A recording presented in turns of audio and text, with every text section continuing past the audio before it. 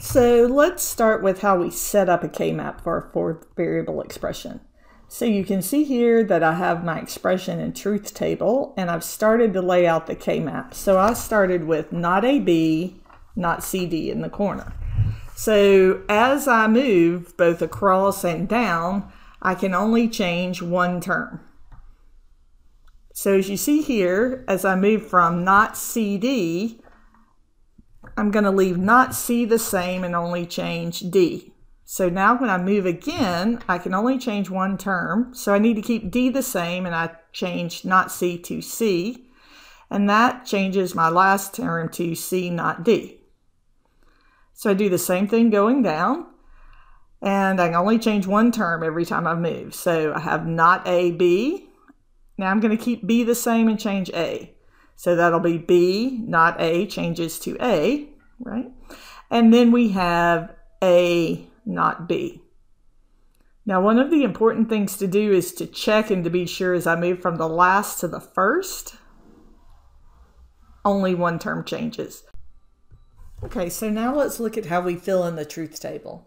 So for instance, I begin to put ones, and the first term I marked is actually the third term in my expression there.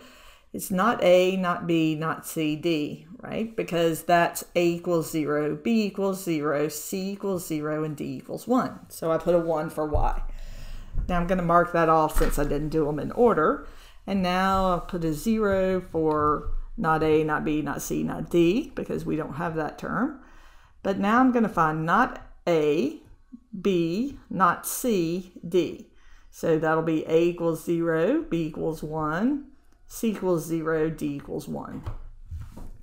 And I'm going to go through and place a 1 in the output column for every expression, every term from my expression. Once I've entered all the ones, I can go back in and enter zeros in all the rest of the places in the truth table, and then I'll have my truth table complete. So now I'm going to mark A, B, not C, D. And now I need to mark the last two terms. So I have A, B, not C, not D.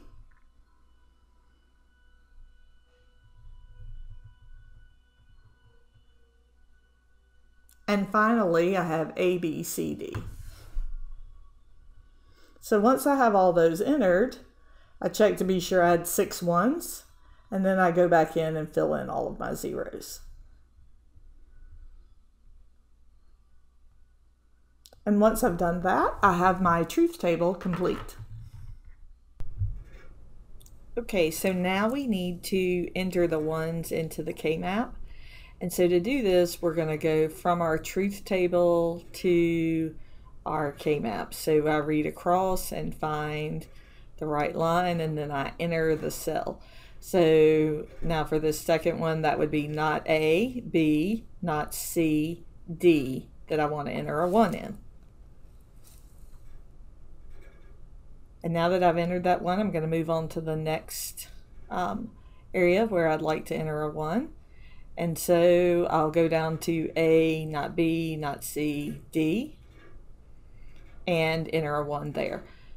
So I'm going to proceed all the way through doing this until I have all the ones entered in my K-map.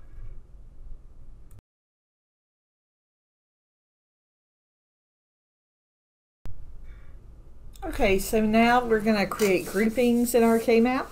And so we're looking for ones in groups of 2s or in pairs. So there with the blue pen, I'm circling the largest group of ones I can find, which is a group of 4. All right. And so now I want to look at what that term will be. And so if I look as I moved down A, B, right, A changed and B changed. So that means those terms aren't important. We're going to get rid of them. So that means that the term I get from that group of 4 is not C, D. Okay. So now I have a group of 3, but I can't make groups of 3s. I can make groups of 2s, 4s, 8, 16. So that green pair now I have to look and see. So as I move across there, Not C stays the same, but D changes. So I've got to keep not C and throw away D, and I'm also going to keep AB. Now I'm going to group the other one in a pair, okay, because I don't want to leave it by itself when I can simplify it. So I'm going to look and see what terms. So as I move there, C changed, so I'm going to keep the D, and I still have AB. So those are my terms. Now I can write the final form all together to have the simplified equation. And so our simplified equation is y equals not C, D, and or A and B and not C, or A and B and D. And that's our final answer. So I hope this has been helpful to you and that you can find some usefulness for this. So again, if you wanted to check your work, you could remember to compare those results to your other truth table. All right. Hope you had a great day and this was helpful. Thanks.